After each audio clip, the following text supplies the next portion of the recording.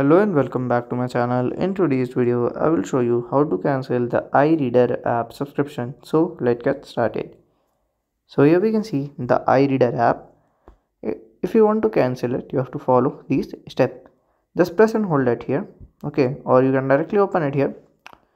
Then here you have to sign in with the register ID. Okay, then here you have to open your Google Play Store. If you are an Apple user, then you have to open your Apple Store. Okay, then here at the right top section you can see your account option. Just click on there. Then here at the right section you can see payment and subscription option. Right here, just click on there. Then you have to click on the subscriptions option. Then here you have to see the active and expired ones. So on the active, it will you have to cancel it, and on the expired you can remove it.